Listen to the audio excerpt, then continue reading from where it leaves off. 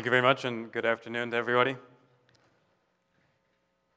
So I'd like you to imagine what it would be like to be the person that was answering these questions, which a psychiatrist asked 51-year-old August Dieter in 1901.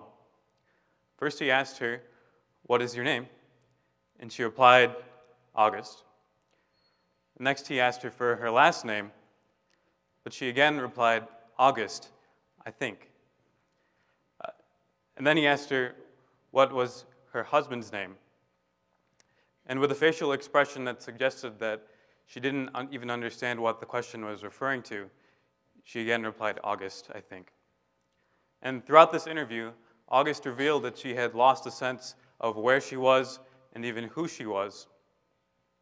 And she repeated out loud several times, "I have lost myself." The name of the interviewer was Dr. Alois Alzheimer. And 5 years later, when August died of this devastating disease, he looked inside her brain under a microscope. And what he found were these unusual accumulations of naturally produced molecules in her brain known as plaques. And these are what now define what we know as Alzheimer's disease. But 115 years later, we still do not know why the 35 million people who have this disease are progressively losing the function of their brains, or how we may be able to prevent or reverse this disease. The fact that these plaques are related to Alzheimer's suggests that it might be a consequence of potentially reversible biophysical effects. And in order to address this problem, we have to think of mental symptoms as dysfunctions of the physical brain. So that is particularly something we can look at, is if we can reverse biophysical events of these plaques, could that be related to mental symptoms in Alzheimer's disease? So this is a problem, though, because the context in which these plaques occur is a very complex context, namely the human brain. And this is the same problem for other brain disorders that don't involve plaques.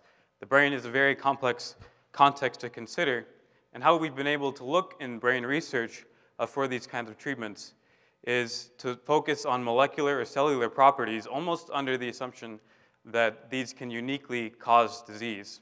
Or at the other extreme, we've looked at observing the effects of existing drugs on behaviors. But largely because of lack in technology, we have not been able to look at brain disorders in the context of many cells functioning at once. And in Alzheimer's and in other brain disorders, an essential direction for the future of drug development will be to look at the context of how cells interact in large groups. So I'm particularly interested in this approach because I believe that understanding the physics of our brains can demystify things as complex as what we think of as the functions and dysfunctions of our minds. And I'm going to talk about some of the rationale and results of our research for the past few years that uses computers to simulate the biophysics of interacting brain cells in hopes of providing a brighter perspective on how to treat brain disorders. So there is evidence for the view that the mind depends on the brain. And this you see here is Phineas Gage, one of neuroscience's most famous patients, who underwent a terrible accident in the early 1900s. In this accident, an explosion sent the rod he was carrying through his brain and through his skull and landed a dozen feet away. Remarkably, he lived through this, and also apparently this changed his social habits. He became a less considerate, he assumed a less considerate personal identity even. So it may be the case that you may be a little upset if this kind of accident happened to you, but the specificity of the effects on his personality correlated to where we think that the specificity of the region of the brain that was affected. So this does contribute to the view that the mind depends on particular regions of the brain. And he's not alone. This is how primarily we understand how the brain works at first, is looking at physical damage or surgery on the brain affecting things like perception, learning and memory, and other phenomena that we associate with the mind. So in order to make progress, we see the mind as the set of operations that the physical brain performs. So if we are to look at treating mental symptoms from the physical brain, we should look for where we should look in the brain to treat brain disorders. And the nervous system, of which the primary organ is the brain, is a group of cells that are dedicated to sensing input and producing an appropriate response in the form of behavior. So for example, right now, your nervous systems are accomplishing the task of hearing me as I speak, of deciding what is important for your response, and then creating the response of listening and interacting with these concepts. So this is a complex task, but the cells of the nervous system, most of which are called neurons, are not that intelligent in doing this task by themselves of creating responses. Neurons are essentially leaky bags of salt water that can track real properties in the world with their leakiness and then thus their electrical activity. So this is almost like you can think of it, the neurons are like a flight tracker, or especially sensory neurons are like an airplane monitor, where you can represent the position and velocity of the real airplane in terms of the position and velocity on a screen. And that is what neurons seem to be doing. What's happening on the outside is actually also happening in some form on the inside by the activity of neurons in our nervous systems and in our brains.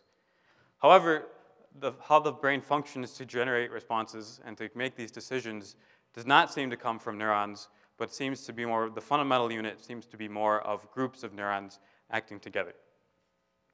So how is it that groups of neurons can be different from the neurons that make it up?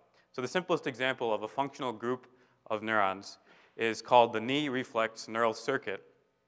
And what this is when you put together a neuron that can only sense how much a muscle is stretching, together with a neuron that can only make that muscle contract, you get something different from both.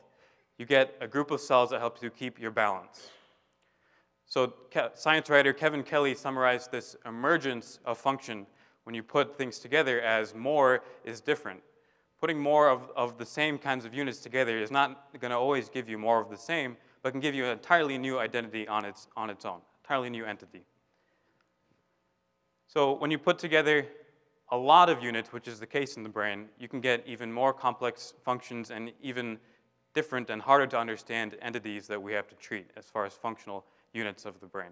So right here you see an example of this. You can think of a flock of birds as exhibiting this kind of emergence where there's no single bird or a group of birds that can control what the flock does, its complex motion and its complex shape.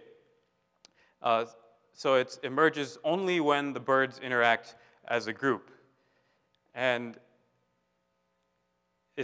our neurons may be acting like a flock of birds when we store concepts in our brains, where the function only emerges when they come together and is not really visible in terms of like the flight patterns of birds. It's not visible just looking at one bird at a time or one neuron at a time. So for example, one of the theories illustrates this of how our brains are able to accomplish content addressable memory. And this is, for example, if I say the word Kazoo, you can recall the word Kalamazoo and everything you might associate with this city. Kalamazoo College comes to mind, the people that you know here, maybe the experience of the earthquake we had recently. All these things can come to your mind and are called in a stable form.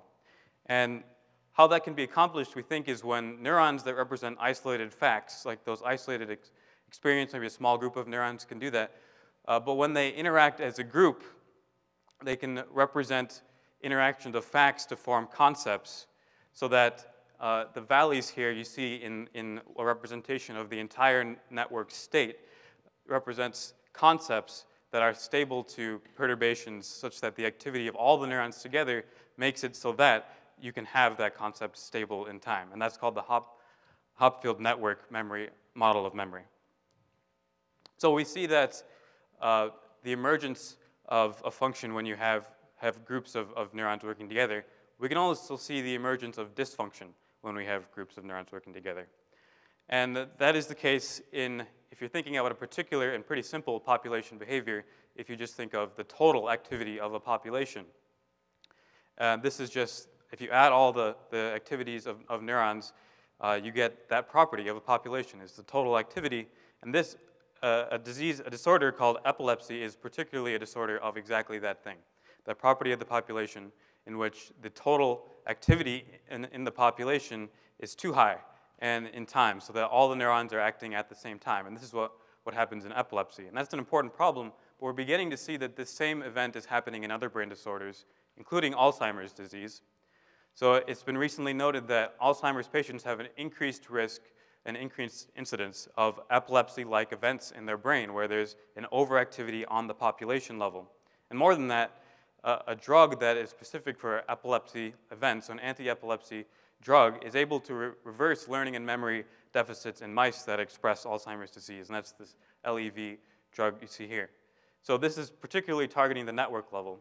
And not only does it fix the network level and the behavioral problems, but also fixes some cellular problems that we know are associated with Alzheimer's disease.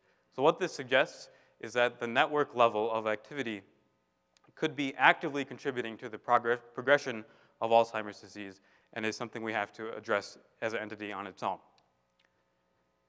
So the next question I want to think about is, how do we understand such a complex population activity? So we can actually, there's principles of how neurons interact with each other, and from that we can start to understand what kind of population activities will emerge, what other properties of populations might be associated with disease. And so you can think of this as kind of like a mob mentality or herd mentality case, where what you do right now depends on what everyone around you is doing. And people will do things in a herd that they wouldn't normally do on their own or in a group of people. So when that can be explained in terms of neurons adding up the activity of other neurons in there that they're connected to in the whole population in time. So the cells A and B here, if they are firing independently of each other, then you have a certain response in the neuron that they're connected to. Whereas if they're firing at the same time, you get a different response. So the activity of any one neuron depends highly on the activity of the neurons in its surroundings.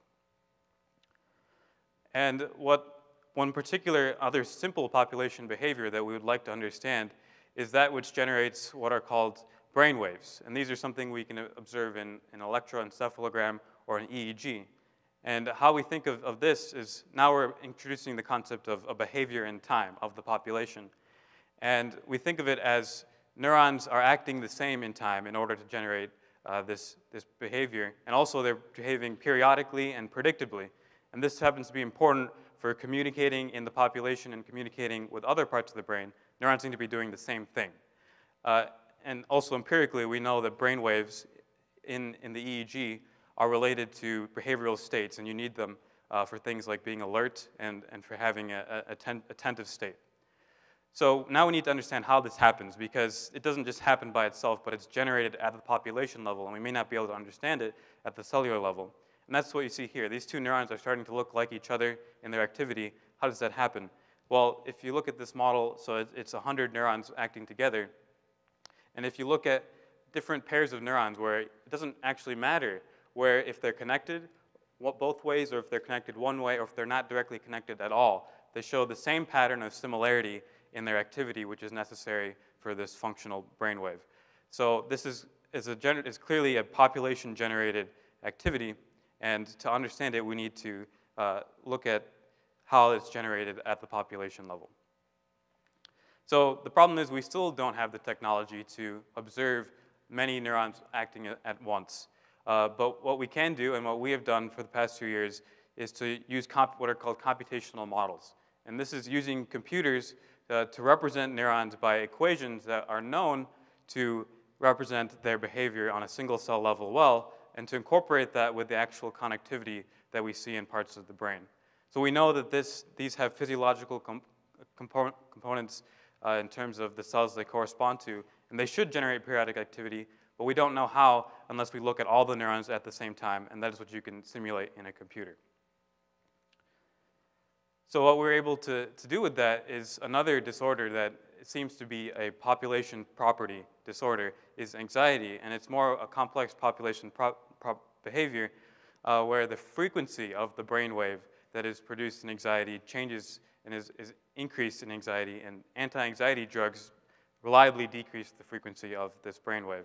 So we were able to suggest new mechanisms by which this reduction in frequency can be achieved, potentially more selective anti-anxiety drugs using that. And then again, we're focusing on looking at all the neurons working together as a unit, because that is really what seems to be specific for the function and for the dysfunction of anxiety in this case.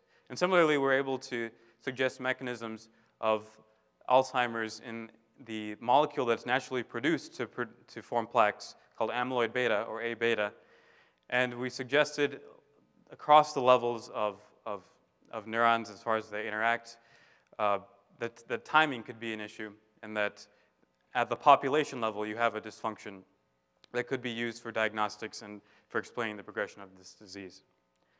So again, we need computational models to start to look for population properties that may be going wrong in brain disorders, and to actually we can treat them as well by looking for the effects on how that population behavior depends on the lower level drug effects.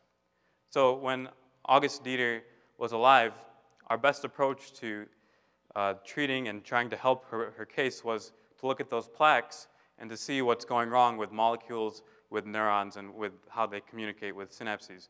But what the direction now, and what we hope will provide hope for people like August today, is to think of Alzheimer's as also a network dysfunction, and to look for drugs that can attack this entity, which also seems to be playing a role in the progression, so including circuits and whole brain networks. And these types of computational techniques are going to be an essential step, I believe, to incorporating the group activity and to address how we can solve these problems with population activity using drugs. And this will provide the impetus and the foresight for that. Thank you very much.